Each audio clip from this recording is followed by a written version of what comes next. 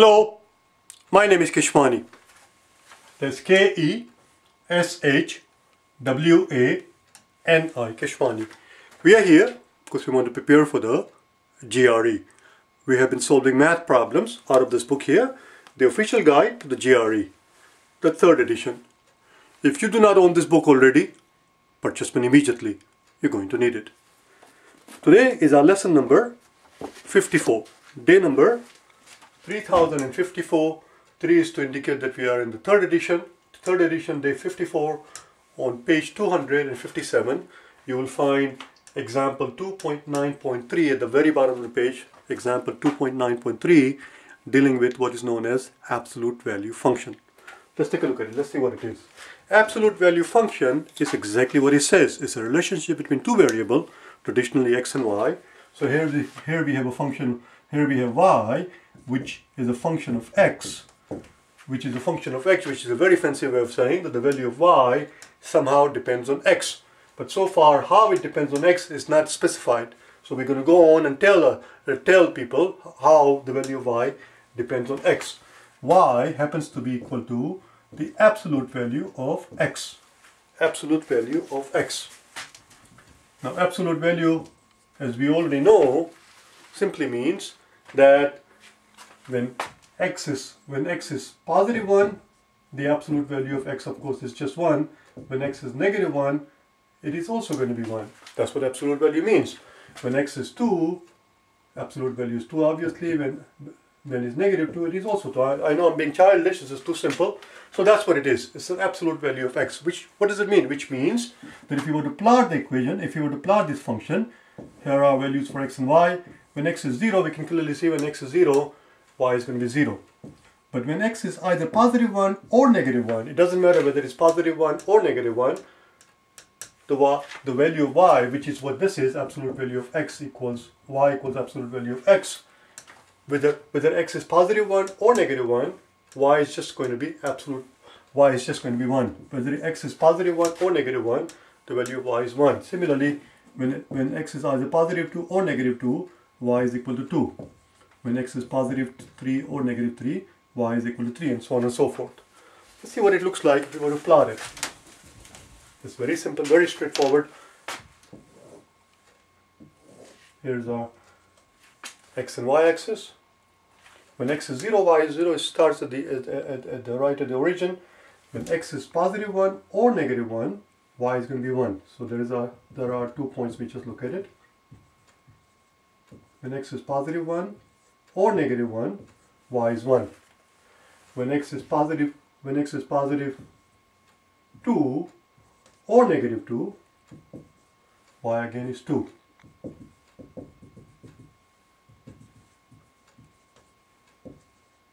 And so on and so forth.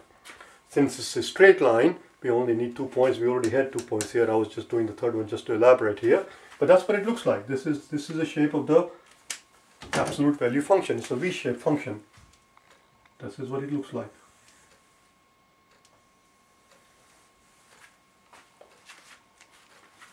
Let's play with it a little bit. We're going to play with it a little bit. We're going to do something to it. What happens if y, instead of being absolute value of x, what if we are told that y is equal to absolute value of x plus 3? What would it do? Well, what it does is, by adding 3 to the outside, what it does is that for each given value of y, listen very carefully, in this function here now, for each given value of x, now y is going to be 3 more than before. For example, before, when x was 0, y was 0, which is still, when x was 0, y was 0. Now, let's give this function a different name, because we can't have the same name. We cannot call it this f of x, because f of x was absolute value of x. Let's call it g of x, because it's a different function. We cannot give it the same name. So this here represents the f of x. Now let's plot the g of x. When we do the g of x, which is absolute value of x plus 3, which is what y equals to here, when x is 0, y is going to be equal to 0, absolute value of 0, which is 0 plus 3 is 3. You see, for each for each given value of x, y is just going to be 3 more than before. Before, when x was positive 1, we cannot do positive 1 and negative 1 together. We're going to have to separate them.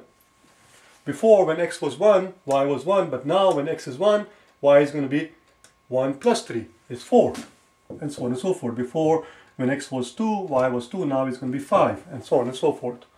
So what's going to happen? When x was 0, y was 0 before. This is the f of x. Now, when x is 0, y is going to be 3.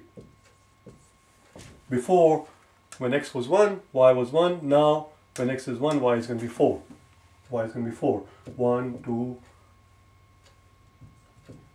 3, and 4. Right here. Before, when x was 2, y was 2. Now, instead of being 2, it's going to be 5.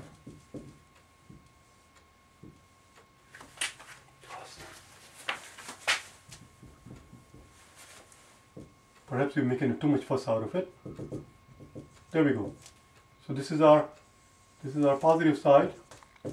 And negative side is going to be the same thing. The negative side is going to be the same thing. Let's look at negative. Watch what happens. Before, when x was negative 1, y was 1. Now what's going to happen? Absolute value of negative 1 is 1. Absolute value of negative 1 is just going to be 1. Plus 3, again, is 4. Same as before. When x was negative 1, y was 1. Instead of being 1, it's going to be 4. 1, 2, 3, 4. You see? It's the same shape. It's the same shape as before. What does it do? Well, it does exactly what we just said. Because of the fact this green one is our g of x. Because of the fact that for each given value of x, y is 3 more than before, all it does is that you pick up your graph, this graph that is sitting here, we pick it up. This graph that is sitting here before, we just pick it up and we lift it 3 units, that's all. We lift it up and shift it 3 units, that's all. Now let's do another transformation. Let's do a different transformation, okay? This is going to be different from this. I'm going to erase everything. Let's see what happens now. What happens if instead of being like this, if we had put the positive 3 under the absolute value sign? What does it do to the graph now? Let's take a look at it, shall we?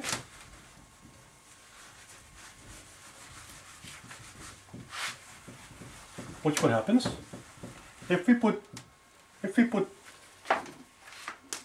3 inside the absolute value sign, what it does is that before, and when I say before, we're talking about f of x. This is the before part. So let's put down the before part here. This is the before. And we can no longer call it g of x. The g of x was a different function. We can have to give it a different name. Let's call it h of x. Each function in a given problem has to be given a distinct name. If 2 different problems, of course, you can call it the same thing. In the 2 different problems, 2 different functions, 2 different problems, you can still call them f of x. It doesn't matter. But if you're doing one problem, and you're dealing with more than one function, you must give them distinct name. F of x, g of x, h of x, l of x, k of x, you understand? So on and so forth.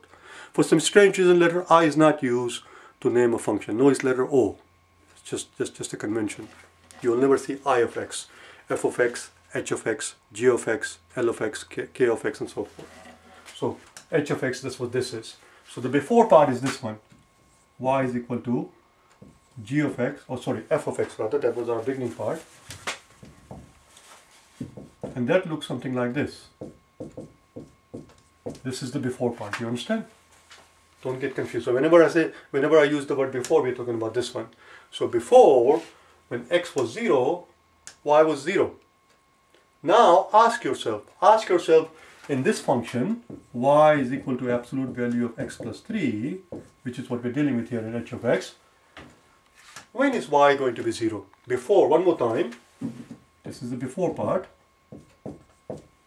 This is this part right here. Before, when x was 0, y was 0. Ask yourself, when is y going to be 0 now? Well, y is going to be 0 here when x is negative 3. You see? When x is equal to negative 3, negative 3 and positive 3, which is going to give us y is equal to 0. So instead of graph sitting here at the origin when x is 0, y is 0 before, now x is going to be, now y is going to be 0 when x is negative 3. 1, 2, 3. Let's ask the next question. Before when x was 1, y was 1. Ask yourself, when is y going to be 1 in this new function? Y is going to be 1. When is y going to be equal to 1? We have plus 3 here. We want 1 out of the whole thing. What do we need to do? We need to put a negative 2 here. Because a negative 2 and a positive 3 is going to give us y equal to 1.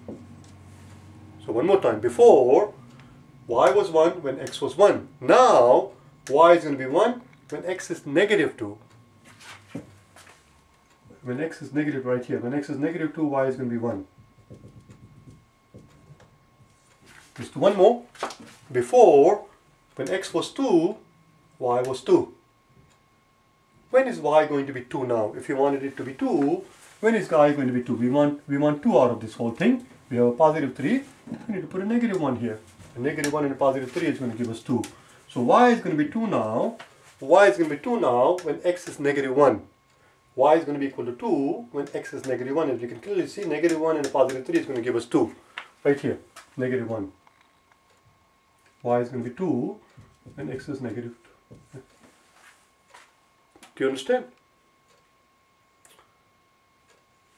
Before, I'm going to continue with this before thing, before the logic. Before, y was equal to 1, if you remember, when x was also negative 1. When x was negative 1, y was 1 because the absolute value of negative 1 is 1. So when x was negative 1, we take the absolute value of it, we get positive 1. Y was 1 when x was negative 1. Now, y is also going to be negative, y is also going to be 1 when x is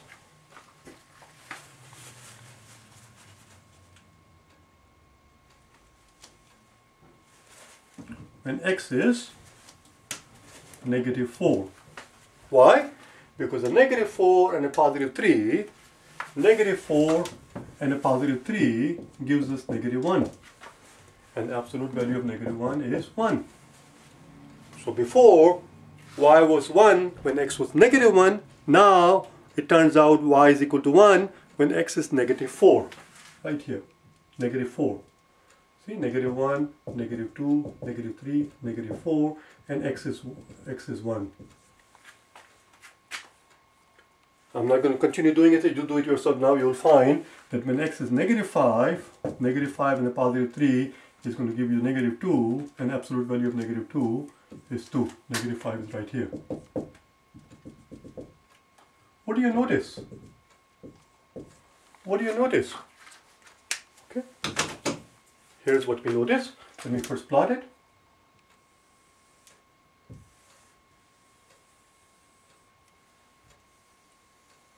There we go. That's what the graph looks like. The same as before. It's the same graph as before, but it's shifted. It is shifted 3 units to the left because the graph before looked like this. The graph, original graph, f of x, this f of x here, looked like this. When x was 0, y was 0. When x was 1, y was 1. When x was 2, y was 2. When x was negative 1, y was 1. When x was negative 2, y was 2. Before, the graph was like this.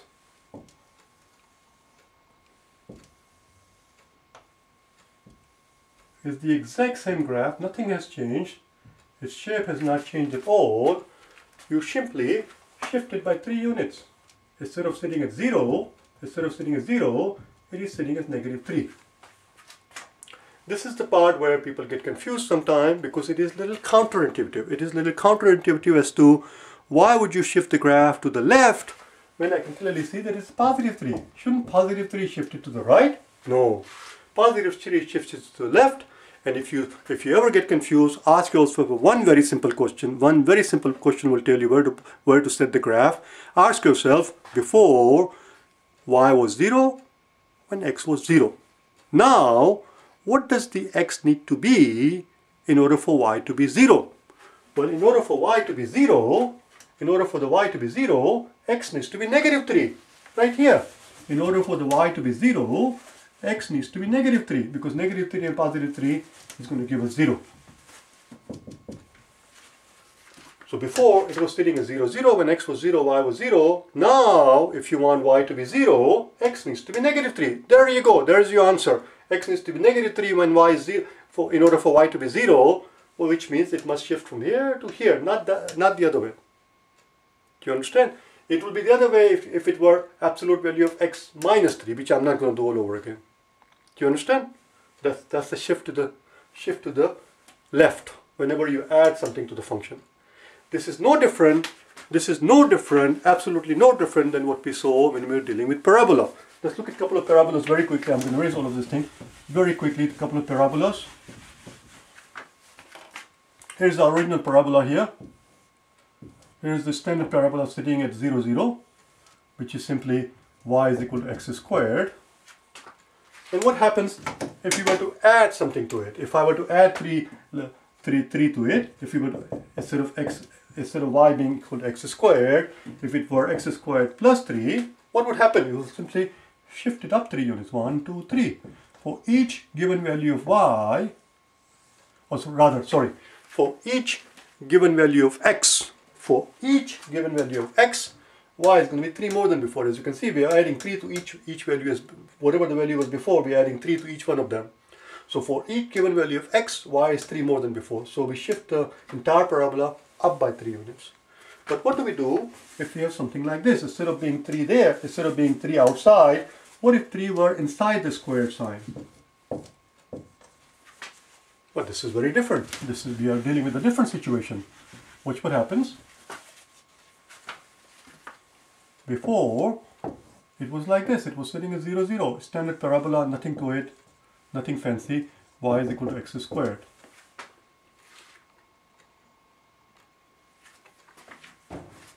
Before, when x was 0, y was 0. Now ask yourself a simple question. What does x needs to be in order for y to be 0 now? In this case, in order for y to be 0, x needs to be negative 3. A negative 3 and a positive 3 will give us y equal to 0. You see that?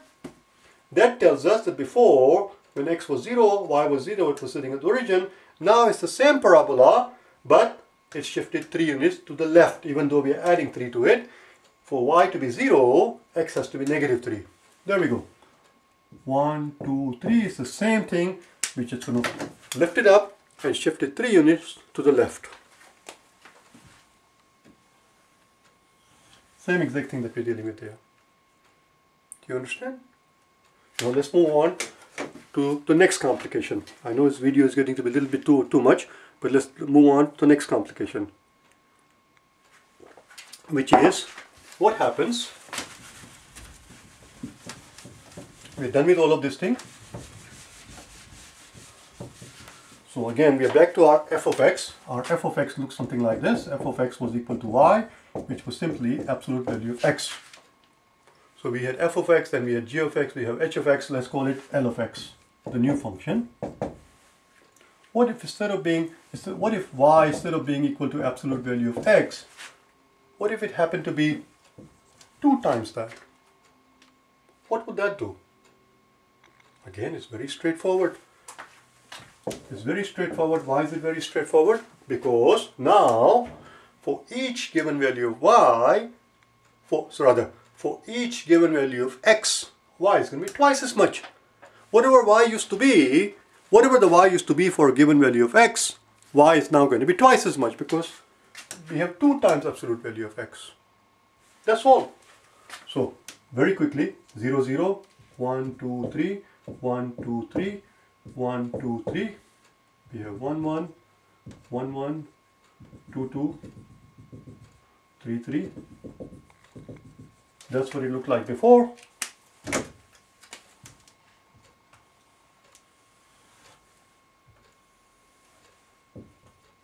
What happens now?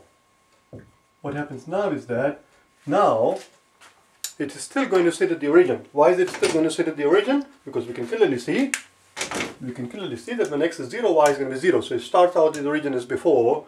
But what happens when x is either positive 1 or negative 1? when x is either positive 1 or negative 1, y is going to be 2. I'm not going to do it out here, it's very simple. It's 2 times 1 is 2. So when x is either positive 1 or negative 1, y is 2. When x is either positive 2 or negative 2, y is going to be 4. 3 and 4.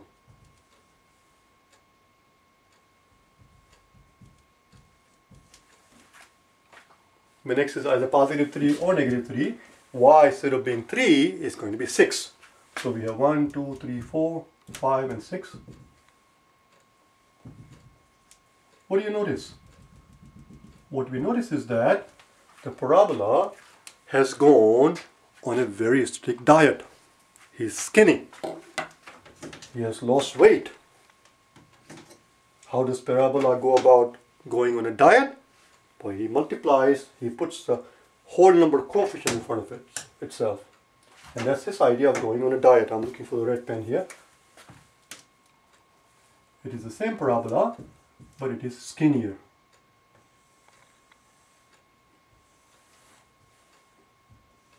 It's the same parabola, but it is skinnier. Because y takes on twice as much value for each given value of x. Let's do the last thing. What would have happened instead of being half, instead of being 2, had it been 1/2? Instead of taking a whole number coefficient, what if the coefficient happened to be a fraction? Let's find out, shall we? Watch what happens. Again, it's going to say it's 0, 0, because when x is 0, y is 0. But before, when x was 1, y was 1. Now, when x is 1, y is just going to be half, because it's half times 1. Right here. Let's do it in an entirely different color if I can find something. I have a green color. I don't know how well you can see the green color. So, when x is 1, y is going to be half. When x is negative 1, y is going to be half. When x is 2, when x is positive 2 or negative 2, absolute value of positive 2 or negative 2 is 2, and 2 times half is 1. So when x is positive 2 or negative 2, y is going to be 1. There we go. Again, it's the same parabola, but it has gained weight. Yes, he's fat. We have a fat parabola.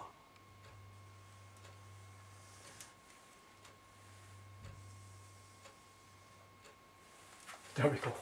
He's fat. This guy was skinny.